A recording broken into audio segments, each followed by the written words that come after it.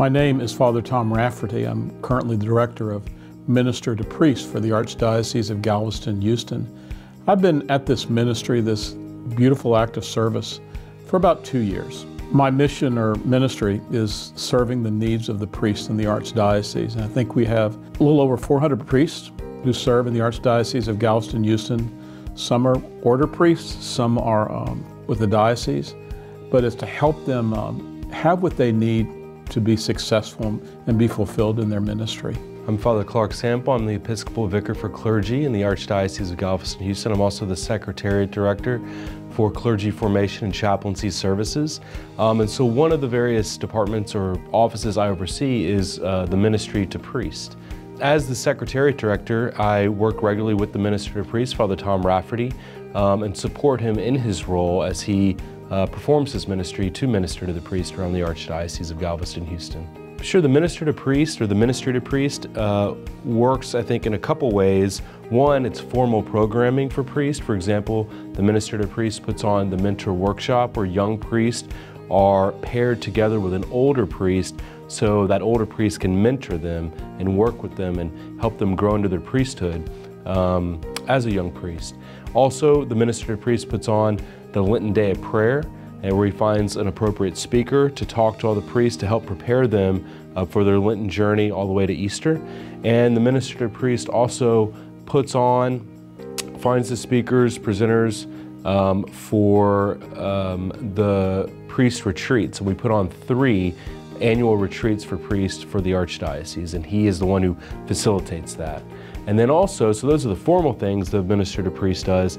He also, I'd say, is there for support for priests one-on-one, where you can go out and just be with priests, talk to priests, support priests in whatever various roles they're in around the Archdiocese.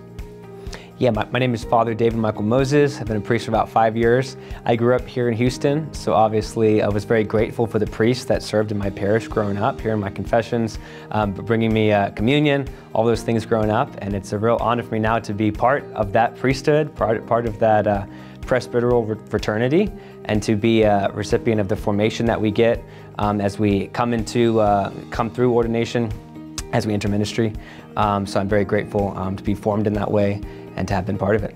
So the big thing is the mentor program here in the Archdiocese, which I'm very thankful for, that as a newly ordained priest, you're assigned a mentor. I was very grateful to be assigned Monsignor Borski. Many people know him. One of the buildings at the seminary is named after him. And I actually was a seminarian for my pastoral year at his parish. So he actually apparently had told the priest who was in charge of the ministry to priest, hey, you know, I'm willing to take Father David Michael if that's okay. And so I was very grateful for that. And so you go through a workshop together where you're able to talk and meet, kind of work through things as you begin priestly life, priestly ministry, and then you keep in touch, right? You have regular meetings, regular conversations. I called Monsignor several times when I just had certain questions about things.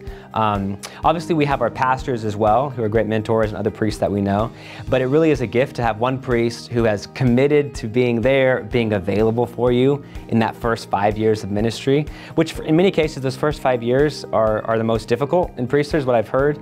Just like in marriage, you're kind of beginning to live a new life, and there's some growing pains there, but how to live it well and live it in a healthy way. And so to have somebody who's gone before you, who is willing to help you along the way, was huge for me. So I'm very, very grateful for that. And even though I've passed the 5 years point of having an official mentor, I still talk to Monsignor Borski whenever I need help with stuff. The way the priest goes is the way the parish goes. So I think it's very important that we are caring for our shepherds. The priest gives so much to the people. We want to make sure that the priest himself is healthy, right? To make sure that he's in a place where he can give properly. And the way I've kind of heard it described is, you know, we're all supposed to be instruments of the Holy Spirit, and sometimes an instrument is sort of like a straw or a pipe where something passes through. But when it comes to ministry, especially as a priest, we don't just want to be a conduit through which the Holy Spirit passes. Instead, we kind of want to be more like a reservoir that fills up and then overflows into others. So for us as priests, we don't just want to have the Holy Spirit going through us, but we want to be so filled with the Holy Spirit ourselves that it overflows into our ministry and the people around us. So I think the ministry to priests really is a recognition of that reality and is trying to be of service there so that the priest can be so full of God's word, of the Spirit of God, so that it flows out into other areas so that he can really service people, so that he himself is not running on empty. So for me to know, as I begin, I'm still at the very beginning of what will be a very long priesthood ahead of me, to know that I have a minister to priest who is assigned to that, and a ministry that is geared toward making sure that I can be filled up myself, is a huge source of consolation and encouragement for the future.